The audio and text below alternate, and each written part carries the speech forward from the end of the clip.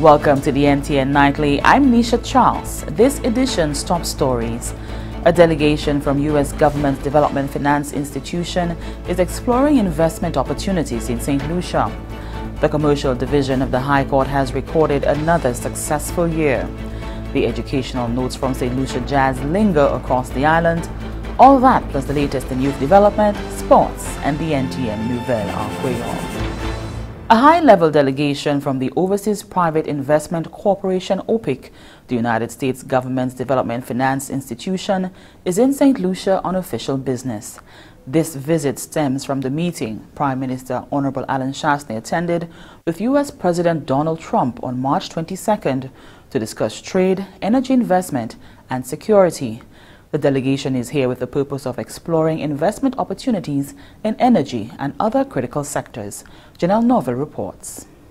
Accompanied by Prime Minister, the Honorable Alan Shastney, and Cabinet Ministers, the delegation visited specific sites earmarked for development, including the proposed site for the Southern Port in View Fort, the Castries Port, and the Calisac Bay.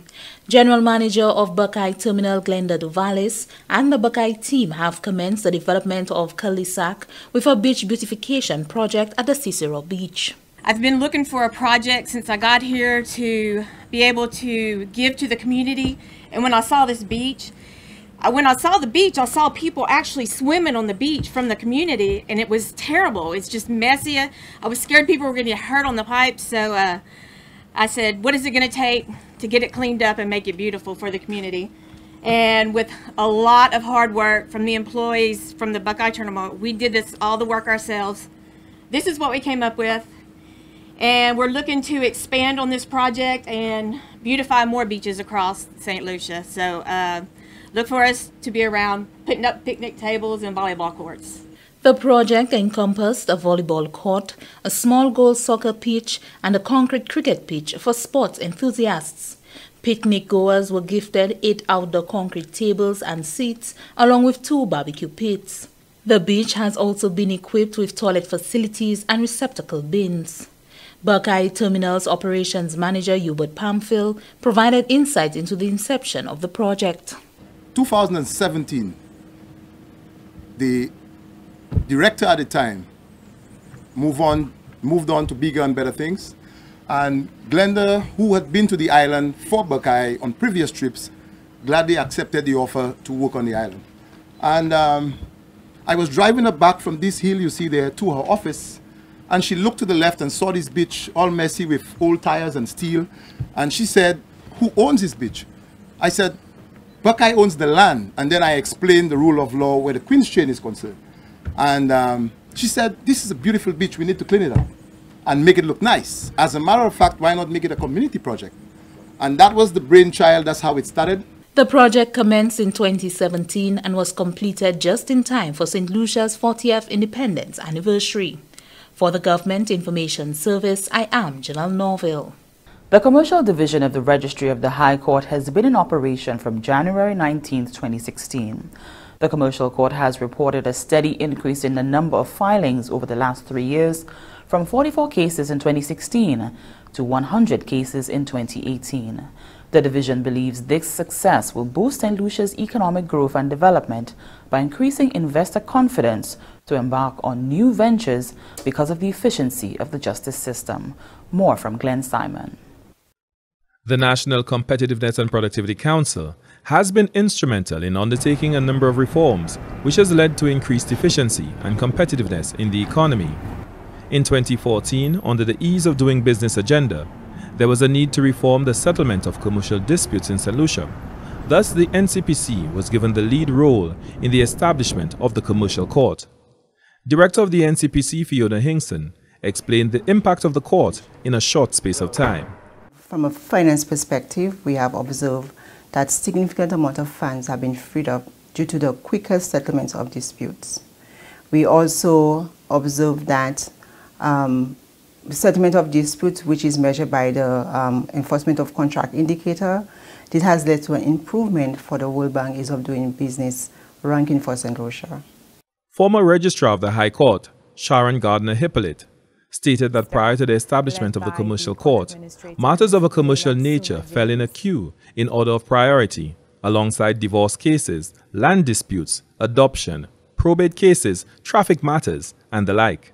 The whole point of this court was to be able to take these matters out and to give them separate priority, and this, I think, has augured well for the business community. I was looking at the statistics for the last couple of years, and we have grown tremendously from 44 cases being filed the first year to 83 or 6, I think, the second year. And then last year we filed over 100 cases. She noted, this figure gets even more impressive when expressed in terms of the dollar value, which goes through the court. From the 44 cases filed in 2016, over $7 million went through the court, while in 2017, with 84 cases filed, this figure was just under 50 million dollars. This year, well, not this year, 2018, the figure was over $100 million. And when you think that $100 million is going through a court that has been there for 3 years, you think, wow, we really are delivering a quality of service that has allowed for the unit to be able to grow, that has inspired confidence in persons to be able to file their claims there, and to realize that judgment is being given in a speedily fashion. A legal officer is now attached to the commercial division to assist the judge in delivering decisions in a timely fashion. The former registrar pointed out that matters are usually dealt with within a 14 to 21 day period, with judgments being delivered between 3 to 6 months. This type of positive results builds investor confidence, and it's a very positive impact on the ease of doing business climate for St. Lucia. For the National Competitiveness and Productivity Council, Glenn Simon reporting. Saint Lucia on Wednesday, 22nd May, joined the global community in observing the 26th anniversary of International Day for Biological Diversity. The observance brings focus to biodiversity as a foundation for transforming food systems and improving human health. The United Nations proclaimed May 22nd as the International Day for Biological Diversity to help increase understanding and awareness of biodiversity issues. This year's observation is being held under the theme, Our Biodiversity, Our Food, Our Health. St. Lucia's focal point for the Convention on Biological Diversity is the Department of Sustainable Development within the Ministry of Education, Innovation, Gender Relations and Sustainable Development. The minister responsible for that portfolio, the Honorable Dr. Gail Rigobert, noted the crucial role that plants, animals and microorganisms play in providing sources of food and medicines for millions of people around the world. The Agriculture Minister, Honorable Ezekiel Joseph, agrees. Sustaining the balance of biodiversity, that is the plant, animals, and microorganisms within our environment, ensures a sustainable food source, healthy water supply, and the preservation of our resources for future generations. My ministry has taken steps to diversify our agricultural production and create niche products which support and complement our tourism product. Activities for International Day for Biological Diversity 2019 kicked off with a community education and sensitization campaign to raise awareness of the preparation of the 6th National Report detailing the status of the country's biodiversity and to highlight St. Lucia's progress towards meeting national conservation targets.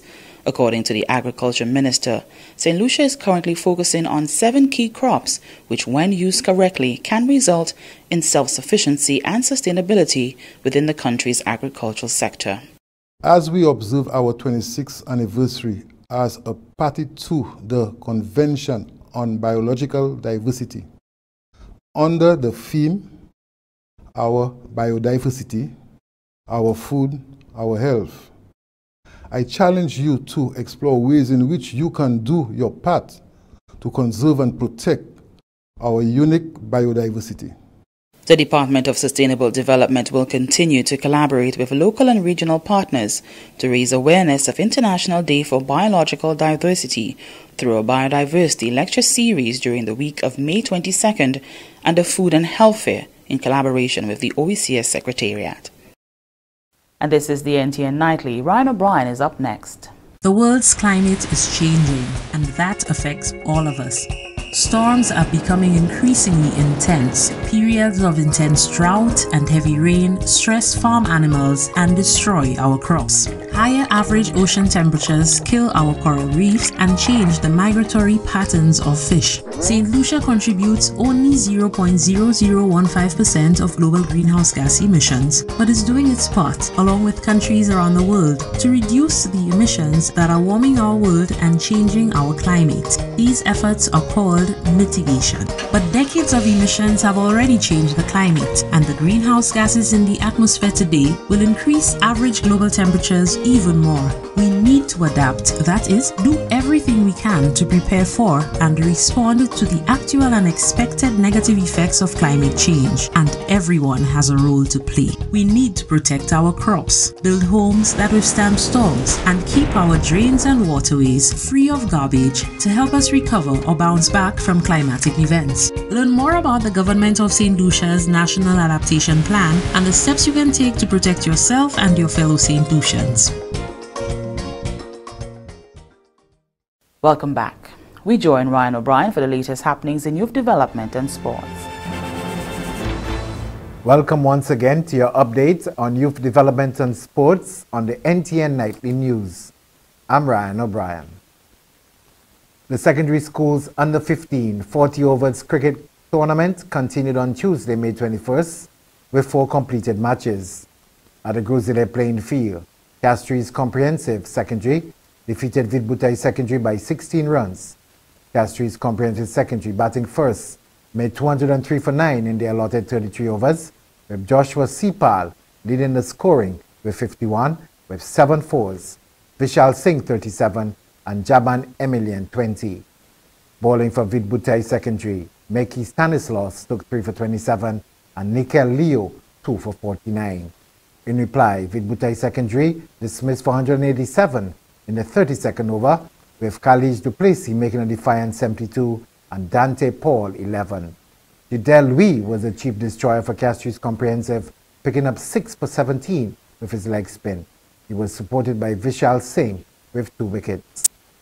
At the Wen playing field in Manipur, Anchipur Secondary totally outplayed Miko Secondary, winning that encounter convincingly by 237 runs, thanks to an outstanding all-round game by Runad Island's under-15 player Royce Paul and steady bowling by Runad Island's female player Zadia James. Anchipur Secondary, batting first, made 251 with Royce Paul top scoring with 68 and Christian Cadet making 56. The wicket takers for Miko Secondary were Kervon Edward with 4 wickets, Elijah Charles 3 wickets, and Alexis Charles 2 wickets. In reply, Miko Secondary had no answer to the off-spin of Royce Paul, who finished with standout figures of 7 wickets per 3 runs in 4 overs, and left-arm seamer Zayda James 3 for 11, as Miko Secondary had only managed 14 all-out in 7 overs. At the Larry Suits playing field in the Mabwea Valley, Granivere Secondary defeated Clendon Mason Memorial Secondary by 30 runs. Granivere Secondary, batting first, made 94 in 15.3 overs, with Naquan Henry making 17. Bowling for Clendon Mason Memorial, Berquan Estefan took 3 for 28, Catron Rigobert 2 for 8, Kelly Dimar 2 for 12, and Curlin Severed 2 for 19. In reply, Clendon Mason Memorial dismissed for 64 in 16.2 overs, with Curlin Severed making 16. Bowling for Granivere Secondary, Joshua Fletcher playing 3 for 10, Theo Edward 3 for 15, and Jelani Joseph 2 for 15. Another PI playing field, Soufriere Comprehensive Secondary defeated PI Secondary by 172 runs. Soufriere Comprehensive, batting first, made 267 for 7 in their 35 overs, with Kevin Gassi top scoring with 61, Vibert Sylvester 35, and 33 each to John Modest and Riga Alfred. Bowling for PI Secondary, Issa Henry took 2 wickets for 21 runs, and Josh Monero 2 for 31.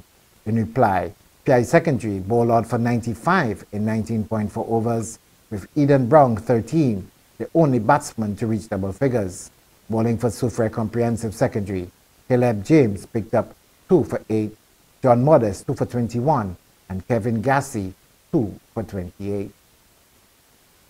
The collaboration between the Ministry of Youth Development and Sports, the Ministry of Education, and the Saint Lucia Football Association has paid huge dividends for the development of female football in Saint Lucia. That's the view of Cyrus Sepal, Education Officer for District 1. Mr. Sepal made the comments after witnessing the finals of the Inter-District Primary Schools football tournament held at the Saab playing field recently. Mr. Cooper did pledge his support that this will be, in the first instance, a 4-year sponsorship program. And then Ministry of Sports and Ministry of Education, we do value this partnership and understand that we cannot do it on our own. There are a number of things that we may want to do, but we cannot do it on our own. So we do value this partnership with the Football Association, and then we will grab the opportunity to ensure that our students are given the opportunity, they are given the time for them to shine, and then from there we can develop their skills and, as I said, prepare them for the future. The Saint Lucia Football Association has assured both ministries that this initial collaboration will extend over 4 years. An entirely new executive now serves the Babonneau Youth and Sports Council after an election process held at the Community Multipurpose Center on Saturday. Incoming president of the Babonneau Youth and Sports Council, Junior DeLise, has committed to building effective community partnerships for youth development. This pledge made shortly after he and 6 others were elected to serve on the council's executive. His deputies, first and second vice president, are Amadi Arthur and Sherwin Alexander respectively, General Secretary Neil Francis, Treasurer Neil Marius, Assistant Secretary Treasurer Kayana John, and Public Relations Officer Disian Clement. Before casting their votes, representatives raised concerns and desires for youth development in their community. The new president explained how he would address these matters. Well, one of the things we want to look at is the holistic development of individuals. As you know, in Babonneau, we possess a lot of talent. But for our talent to take it to the next level, we need to develop some of those young persons. We also need to empower the households. Because if a household is empowered, you cannot get the maximum potential from it. It's obvious that Babonneau stands out. What we want to do to take it to the next level is to take the talent that we have, especially the young sportsmen, and empower them. Immediate past President Bersha Ogis, who did not seek re-election, expressed her confidence in the council's newly elected team led by DeLise. So the leader that they have been able to vote for in today, which is Junior DeLise, he has been a youth advocate for years. I remember when he came to live in Babonneau, he had that whole conception that, you know, youth work is done, I'm done. And for me, being a teacher, and I always say that, being a teacher, you're able to actually gather much more within the school. And I felt it was necessary as a past president to bring him on board as a volunteer on my council. And I'm proud today to state that I'm reaffirming that his responsibility in youth work is not done. Today shared great testimony of that. So he being the leader of that new force, and we have persons that are 18, persons who are SAFA. And I mean, these are fresh minds. These are the type of persons that we want to really come in within the community and see the change that they want to see. Saturday's election was preceded by a youth forum, where Babonneau's youth were engaged in activities that covered topics including team building, community volunteerism, leadership, and the frameworks that support youth work in Saint Lucia. In my view, today was pretty much successful. We started off with the youth symposium where we brought in a few presenters. Namely, we had Patrick Mathre, who's attached to the Ministry of Youth and Sports. He spoke about the history of the NYC, and more so, he actually had a presentation on leadership. Basically, speaking about it and how they now can be sort of a leader within their own community. And we also had Ms. Esteva Setash from the Volunteer Saint Lucia chapter, which spoke on volunteerism. National Youth Council General Secretary Ray-Jan Montoot also briefed the attendees prior to the election on the roles and responsibilities of each executive post.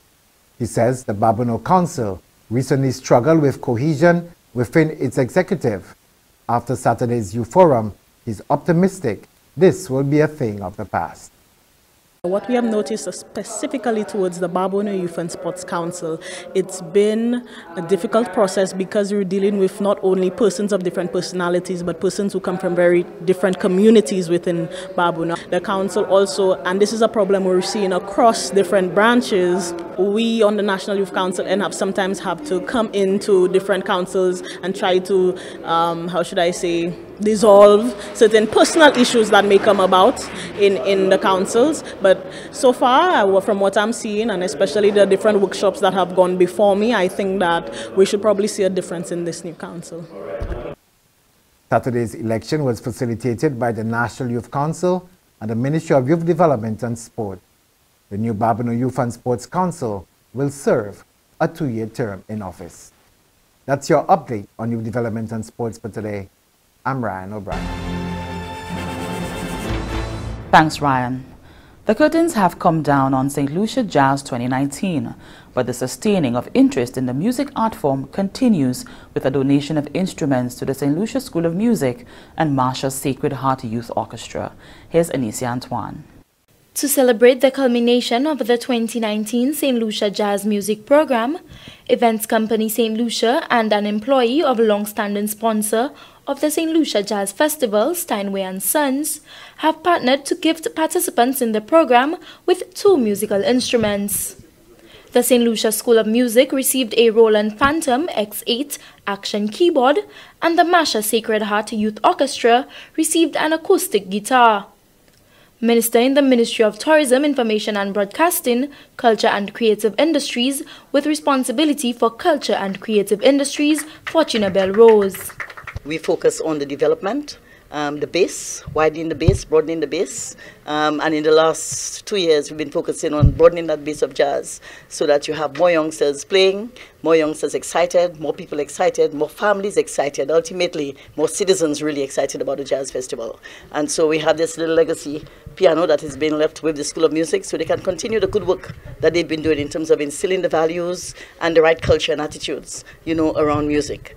And so that's why we're here, and we're happy to make this presentation. This is one in many that will be coming as time rolls on. The 2 entities were also recognized for their participation in the Saint Lucia Jazz in collaboration with Jazz at Lincoln Center, each having appeared at major venues for this year's festival. Richard Payne is the director of the Saint Lucia School of Music.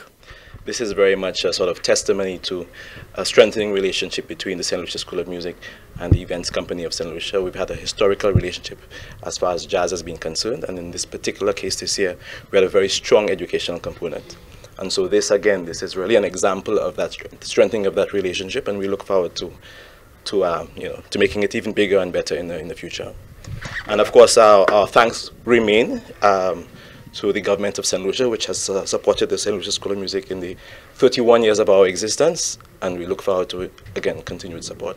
The ceremony took place on Wednesday, May 22nd, 2019, at the Events Company Saint Lucia headquarters. From the Government Information Service, I am Anicia Antoine reporting. And stay with the NTN Nightly. Up next, Primus Hutchinson is here with the NTN Nouvelle Creole. I was in my neighborhood. It was a very dark night. I decided to go for a drink by a bar. On my way from the bar, I felt the sting to my right leg. And when I looked back, I knew it was a full snake. You happen to be in an area where there are snakes and you are bitten by a snake. This is what you do. You call for help and try to reach the Victoria Hospital within 1 or 3 hours. You will be seen immediately. My uncle at the time was a police officer, called Victoria Hospital and told them that we're coming down for a snake bite. It's the only facility on the island which has a protocol and a treatment plan where you can be treated adequately. We call them before you go there so they can prepare for you. And rest assured that there are adequate supplies of antivenom with doctors who have been trained in the treatment protocols of the snake bite. Welcome back. We join Primus Hutchinson for the NTN Nouvelle Creole. Monsieur Madame Département qui est responsabilité pour information au gouvernement Saint Lucie, à ce puis c'est GIS, à ce puis télévision nationale NTN, qui a présenté Nouvelle Creole, présenté Primus Hutchinson. Premier ministre honorable Alain Chasney et ministre des Affaires touristiques honorable Dominique Ferry j'ai annoncé projet touristique en village PIA. Durant la présentation budget pour l'année ici et l'année prochaine, Premier ministre Chasney a annoncé projet ça pour Gozile, Anslawe et Sofier. En bas projet village touristique ça chaque village qui a porté thème ça c'est thème même, encouragement des bonnes occupations, production naturelle, compagnie, divers cadeaux naturels à parmi l'autre. Le gouvernement a assisté moun qui ni propriétaire et petit business dans ce village là pour hausser des cailles et propriétaires et puis assistance finance pour placer ces business là à des positions qui est acceptable pour les étrangers servis les recettes ici. Assistance finance là qui en bas la théorie qui très bas.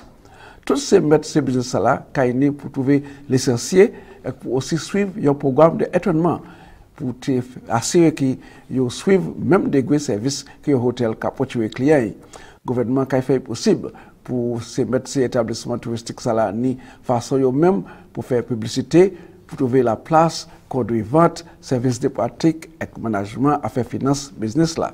En village Anslawe, travail qui est fait pour hausser de gré Tchéa, placement pour yacht avec l'autre bateau Gawe, rangement nouveau pour ces établissements pour vendre poisson, rangement qui est fait pour vieux code garde là pour opposer quand bureau gouvernement avec chambre pour trouver information avec fondation en même. Restaurant pour offrir manger local, rangement nouveau pour square à parmi l'autre développement. Pays Saint Lucia Jazz renouvelé agrément des corporations et puis publics des pays Cuba en secteur santé pour l'autre de l'année. Ambassade des pays Cuba, Alejandro Simancas Marin, et ministre de Santé, Saint Lucia honorable Mary Isaac, signé récemment un agrément des corporations et attention c'est pour développer plus toujours le système santé Saint Lucia. Agrément ça là pour renouveler corporation santé à des pays à supposer longer présence gagne les médecins hot pays Cuba qui travaillent à Saint Lucia. Ambassade Alejandro Marin promet commitment gouvernement pour continuer à renforcer les relations avec cette Lucie et pour continuer à porter support à façon de santé. L'ambassade de la remarque qui pays Cuba très plaît pour assister cette Lucie à un secteur qui est tellement important qu'en santé et que continuer pour renforcer des relations avec la corporation. Ministre de la Santé, honorable Mary Isaac, remercie le gouvernement République de Cuba pour continuer et puis support pour le secteur santé à cette Lucie. Le ministre de la Santé a fait référence pour principalement programme de santé ZIE. Il marque qu'à présent, c'est aussi un programme pour porter service santé pour ZIE qui est bien établi. Honorable Isaac déclaré que Cuba, c'est un fouet pour payer cette Lucie. Et que ce que le permanent Félix Saint Hill a aussi remercié le gouvernement et le peuple public de Cuba pour toute assistance support que je promets cette Lucie et que je cette Lucie pour l'année qui j'ai passé. Le gouvernement Saint Lucia a investi en équipement exprès pour aider et éprouver le service santé à l'hôpital Saint-Jude. Par conséquent, patients à l'hôpital là qui a expérimenté bon bénéfice parce que l'hôpital là a reçu ces machines express là. Gwek là qui est responsable pour l'opération de l'hôpital Saint-Jude, Wayne Harrow dit qu'il a une bonne confiance que c'est équipement là qui fait possible pour travailler à l'hôpital là pour tuer meilleur service santé pour peuple en façade de pays. Selon Harrow, mon occupement là, c'est plus mais qui en pays présentement. Et ça a placé l'hôpital Saint-Jude avec les docteurs en position pour voir maladie trop primaire et que ça a traité en façade de pays trop primaire. Il y a l'autre mon occupement, ça c'est un ultrasound qui a l'occasion de nos docteurs pour offrir même des gros services santé. Le ministre de la Santé, honorable Mary Isaac, déclaré qu'il a apprécié c'est tellement de gros travail là qui se travaille à l'hôpital Saint-Jude qu'a fait malgré yo qu'a expérimenté c'est tellement tracassement et comporter yo et puis encouragement comme cet équipement ça là parti en opération pour avant pour quantité longtemps et que j'ai trouvé ranger et ce travail a ça utilisé à présent madame Isaac fait ce travail à comprendre aussi à présent ces patients là pas qu'à pour voyager pour jusqu'à ce encore. Chef du département pour service X-ray, Chanel Saint-Louis, aussi montré gratitude, il dit que mon occupement ça fait bien, quand c'est là à l'hôpital là à présent, présentement parce qu'il est nécessaire pour improver la capacité service X-ray. Il remercie le gouvernement cette là-ci et promettre qu'il va mettre ces équipements là en bon service. Et c'est comme ça nous avons une nouvelle là, je remercie autant pour garder mon invitation pour jeune puis encore. Kasi si dia cosa vela vi lenga pesa tolot nouvelle a kuyola pesa moka pesa to wako nisha. Merci Opil Primus. And here's a look at what's happening to us weather-wise. Winds will be blowing from between the east and east-southeast near 20 miles per hour or 31 kilometers per hour, with fair to partly cloudy skies with a few brief showers. Weak unstable conditions in the lower atmosphere over the northern Lesser Antilles will bring some showers over that area during the forecast period. A tropical wave located over the eastern tropical Atlantic is moving westward near 15 miles per hour or 24 kilometers per hour. The tide for Castries was low at 12:31 p.m. and is high at present. The tide for Vieux-Fort Bay was low at 1:58 p.m. and will be high again at 8:12 p.m. The seas is slight to moderate with waves 3 to 5 feet or 0.9 to 1.5 meters. The sun will rise Thursday at 5:35 a.m. And that brings us to the end of the NTN Nightly. Join us next time at 7 p.m. with a repeat at 7 a.m.